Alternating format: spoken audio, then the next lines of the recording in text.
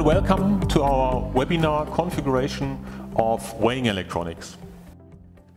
In this chapter, we like to explain the purpose and configuration of weighing electronics.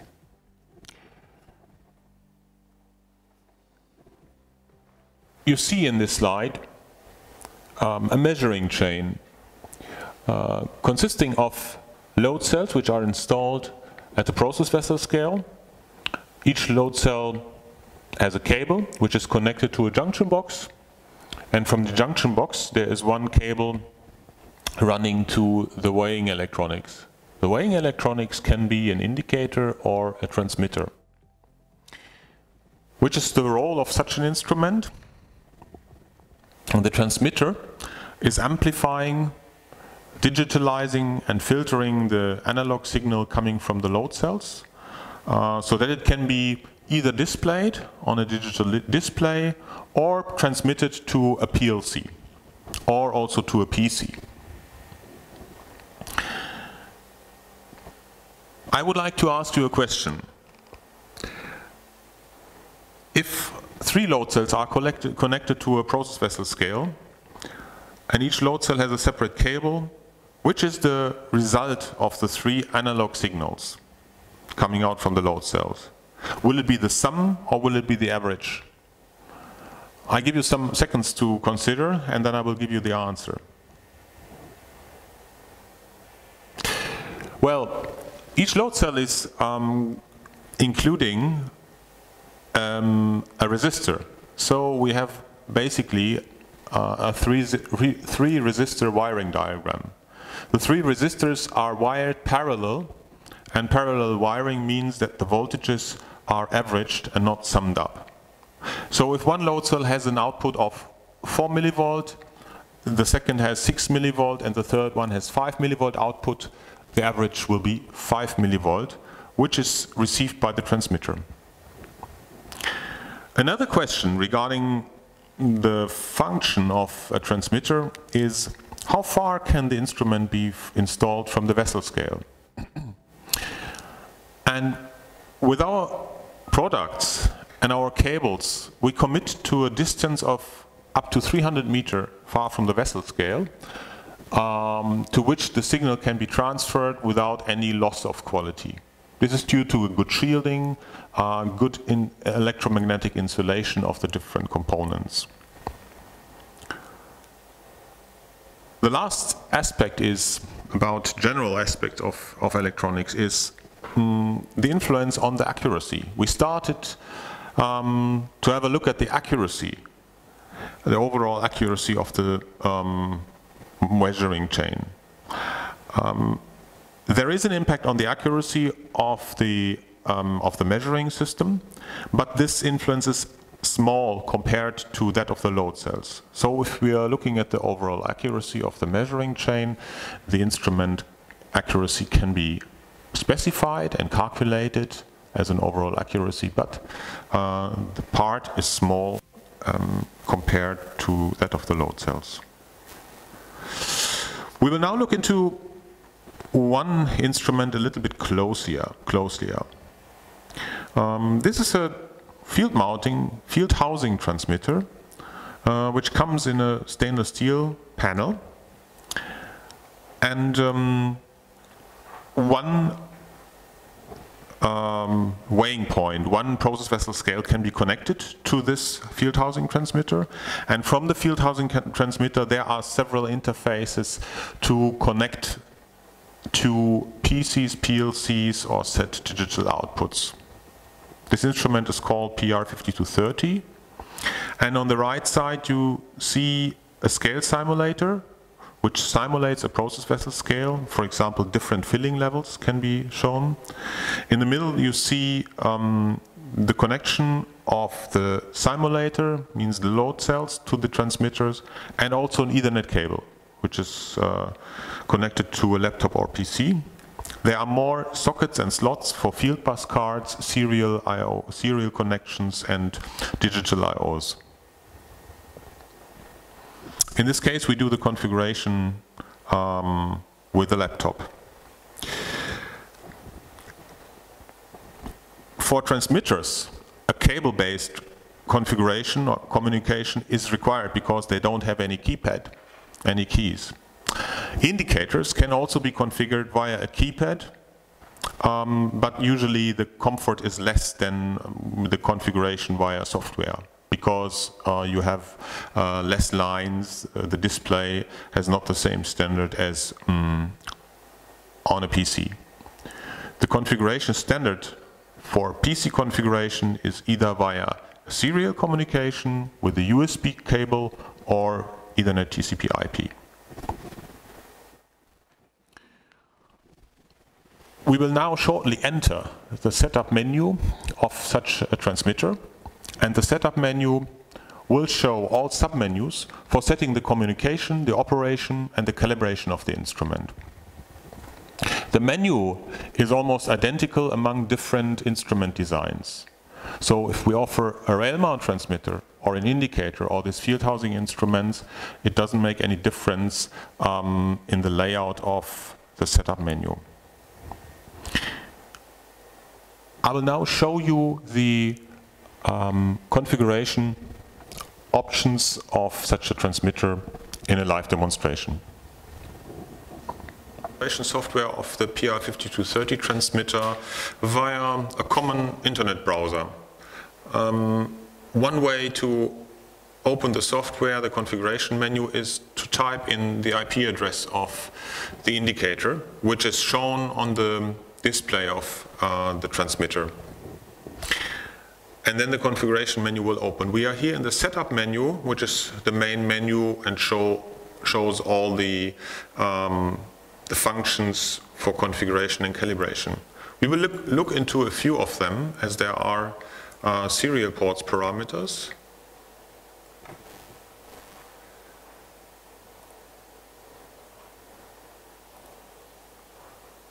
Here you see different devices or protocols which can be connected or communicated via the serial interfaces.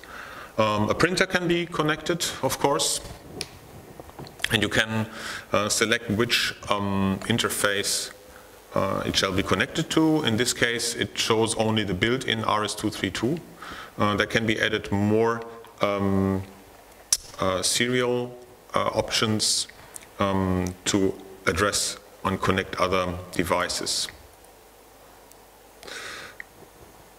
We can connect a remote display.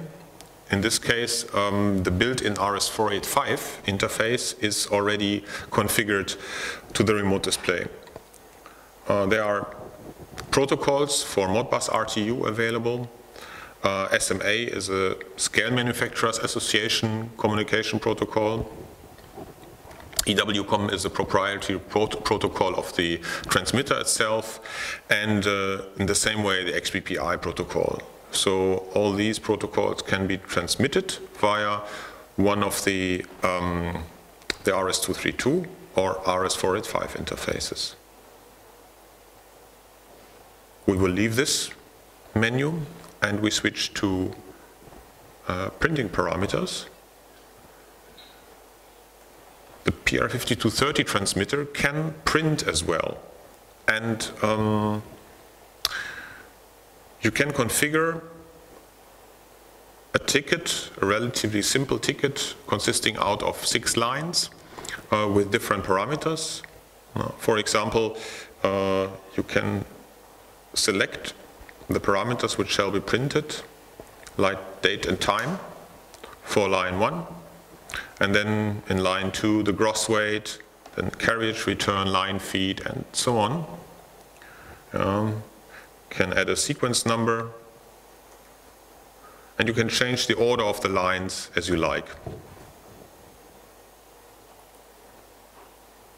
We save the changes, and we go to the next menu. We could set the field bus parameters in case a field bus card would be connected. Under network parameters, you find all settings regarding the Ethernet TCP/IP network settings, like IP address, like the host name, and the MAC address. Then we go into weighing point, which is the most complex and powerful menu, submenu. As you see here, there is a setup, configuration, and calibration menu. We enter the calibration menu and then we find 3 opportunities to do a new calibration, to modify an existing calibration, and to change parameters which are related to the weighing point. Here under parameters we find settings to set the measuring time. This is the time at which the transmitter produces a new update of a weighing value. In this case it is very short, it's 5 milliseconds, and it can that can be entered different times. Filters can be set, digital filters and other parameters like a zero set range in which the instrument can be set to 0, for example, or an overload range. This means a tolerance of a number of digits in which the instrument accepts an overload. It will show the overload, but it will accept the value. So we leave the calibration menu, and at the last point there are display items which contain some settings for the display, like colors and